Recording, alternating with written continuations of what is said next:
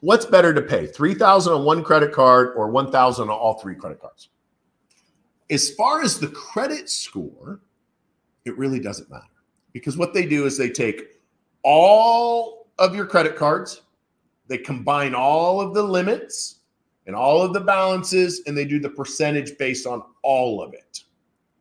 So if you got 3 credit cards and all of them you owe $3,000, we'll call it $9,000 total owed on credit cards, and you have a $10,000 credit limit, you would be 90% utilized. If you make a payment of $3,000, you're now 60% utilized. Whether that $3,000 goes on one credit card or across all 3 doesn't matter to FICO. Okay? Does not matter to FICO. Now, it does matter to your bottom line, though. I recommend that you take that $3,000 and you put it towards the lowest balance credit card and the highest interest rate credit card.